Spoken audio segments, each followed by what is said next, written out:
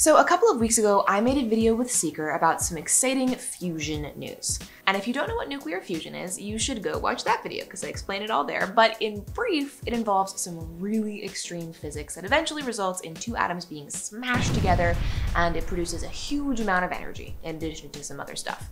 And if you do this the right way and in a controlled manner, you can harness that energy and use it to power whatever you want. And bonus, if you really do it right, then you can get way more energy out of the fusion reaction than you put into making that reaction in the first place. So you can get what is essentially limitless clean energy because the amount that you get out is so much bigger than what you put in. The thing is, we haven't exactly figured out how to do all of this yet, but everybody all over the world is super invested in trying really hard to get more energy out than we put into a fusion reaction.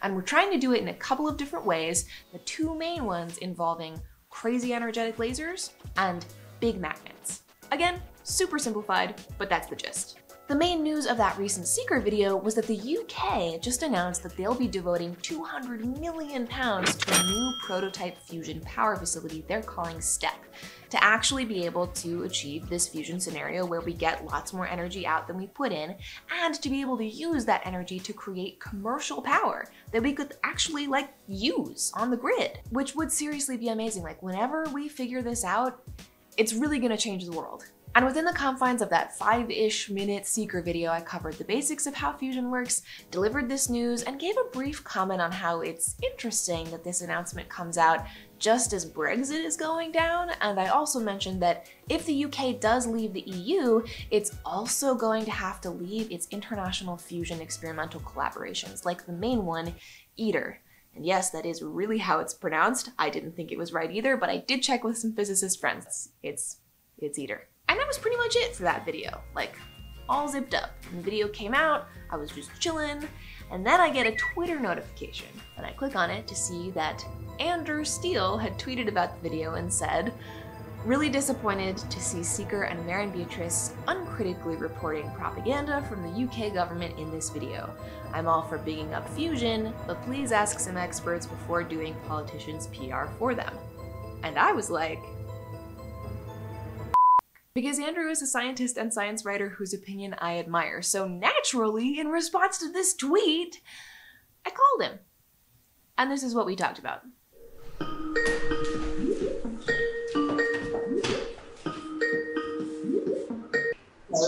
Hi, can you hear me? If you don't know who Andrew is, I'm Dr. Andrew Steele. I'm a scientist, a writer. I did a PhD in physics, then decided to become a biologist, and currently I'm writing a book on the biology of aging. I've also done a bit of campaigning about science funding, so make of that what you will. And my biggest question for you is, when I was researching all of this, I looked at, World Nuclear Energy News, looked at Reuters, Nature did a press release on it, and that's primarily what I worked with for the video that I wrote, is that you called it government propaganda. And I'm really interested in where that perspective comes from for you. Something else to know about Andrew is that he does this really cool thing where he takes any big investment that some institution or government has devoted to achieving a certain scientific goal, say viable fusion energy or finding a cure to cancer, and he takes that large number and divides it per taxpayer of the nation that's investing in it to get a real handle on a big number like that and what it actually means in terms of investment per person per year.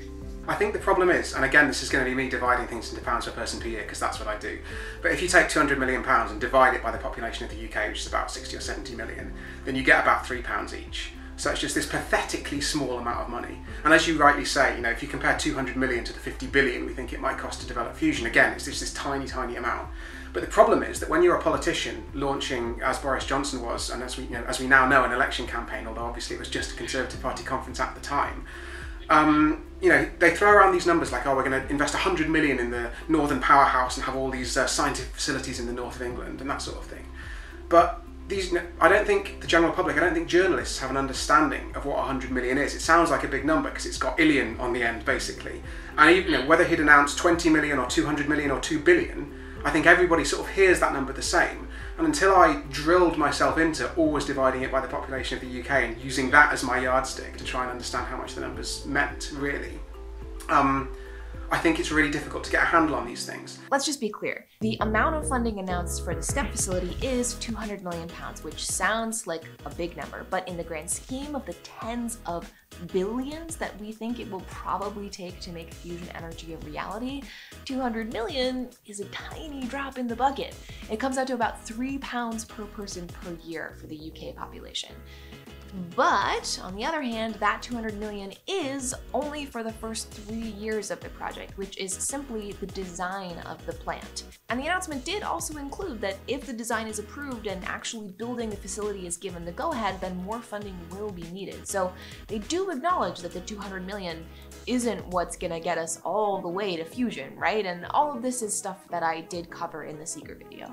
But the truly key part of the announcement and the thing left out of the way most people covered this news, including me, is... The other aspect of this is, as you mentioned, Brexit. And this is at a time when the UK, when we notified that we were going to leave the EU, in that same letter, Theresa May, who was then the Prime Minister, notified that she was going to leave something called Euratom, which is the European sort of union of atomic energy stuff. And they do a load of different things. They deal with nuclear power, they deal with nuclear waste, they also deal with bringing in the radioactive isotopes that are used in cancer treatment and in some kind of medical scans.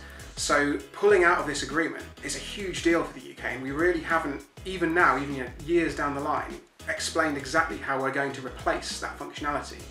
And one of the things that this means we'll lose is the funding for the JET site in Culham, where STEP will be built. And so throwing this sort of few years running costs back at them, having taken away potentially their entire source of funding, that's why I think it's government propaganda, because they're throwing out this thing, right? It's an obvious piece of good news that giving science more money, nobody can argue that's a bad thing in itself. But the way it's announced and the background, the context within which it was announced, means that it isn't as amazing as it sounds at first glance. So let's just get this straight. Brexit means a lot of things, like so many things that it's really difficult to absorb them all and understand what they may mean for you as an individual, much less what it might mean for your country as a whole. But the things that keep blowing my mind are the effects that Brexit could have on science and research, and perhaps most key and most immediate to most people's lives, medicine.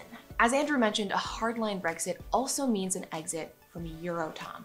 And Euratom is what provides Britain with its medical isotopes. Medical isotopes are radioactive compounds like barium and iodine and lots of others that have a very short half-life. That means they don't last very long in your body before they decay into other stuff that just gets flushed out, which is good. We don't want them to hang out too long in our bodies.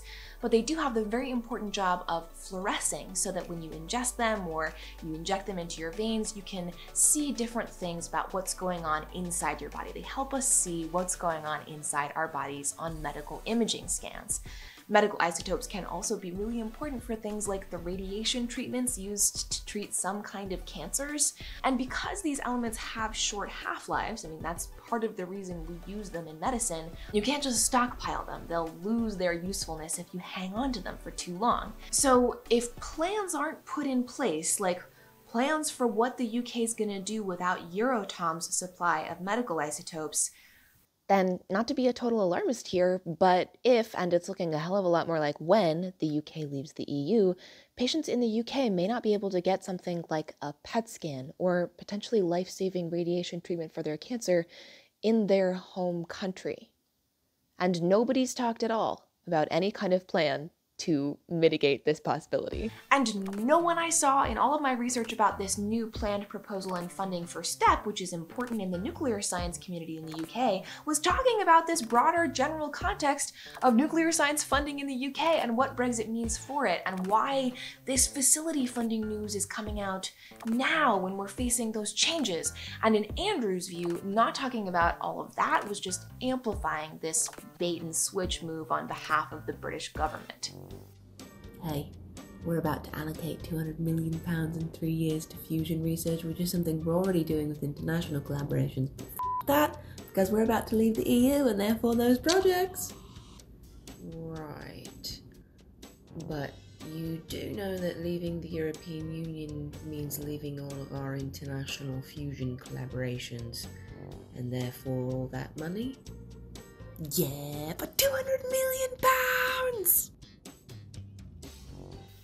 I am starting to see Andrew's initial point here. So now, we come to how this happened. Like, how did reporting of this headline get so far removed from the broader general context of nuclear science research in the UK? With a political issue, the facts can be obfuscated and are very difficult to untangle, as you say. Like, people will argue still about anything to do with Euratom and Britain leaving it and what it might mean for research in the UK. You know, how does one attack an issue like that in a way that serves the public well and is still relatively unbiased and apolitical? That's it. I know I don't think we're going to solve the problem right here, right now, you and me, but I think it's an interesting question to try and discuss. Yeah, and I think in general, actually, science communication does shy away from engaging in political discussions. And I'm not the only person doing this, but I feel like I've really tried to make science policy communication a thing. Because it sounds so dry. Yeah. Like, I've literally done stand-up routines about science funding. And when you tell people I did this 6-minute stand-up routine at the Hammersmith Apollo in London about science funding, they're like, and honestly, it was funny. You know, people did laugh. Like, well, since we're talking about health, let's look at how much we in the UK spend per person per year on alcohol.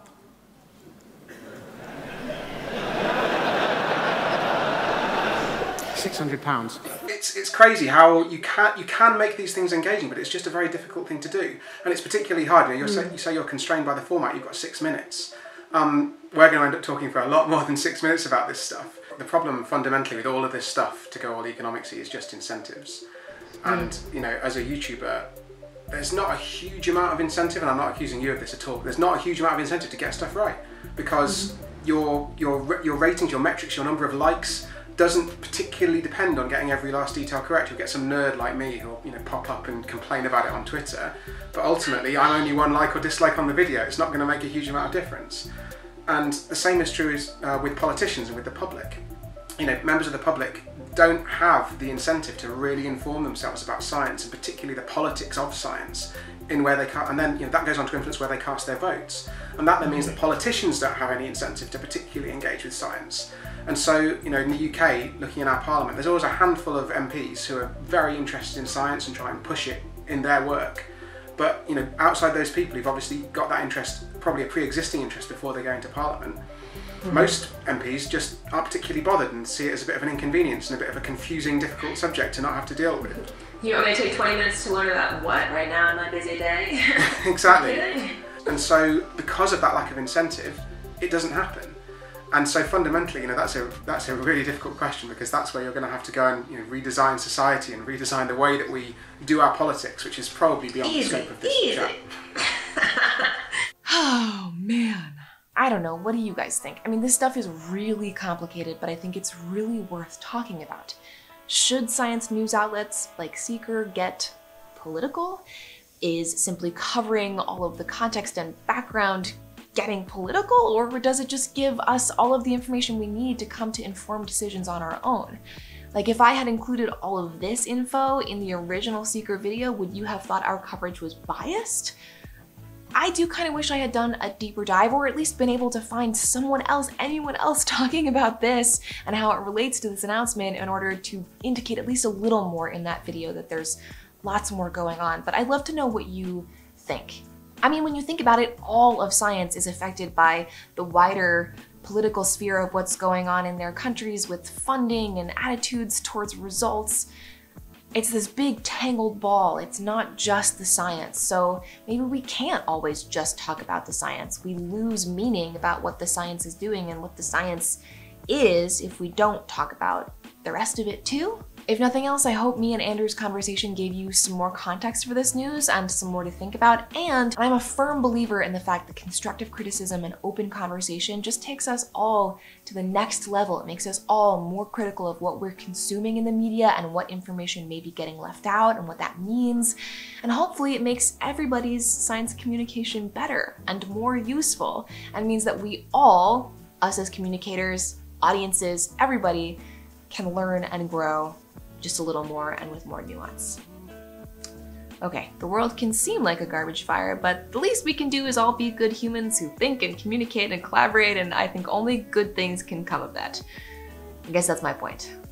I guess that's it. Thanks for watching. I'll see you next time.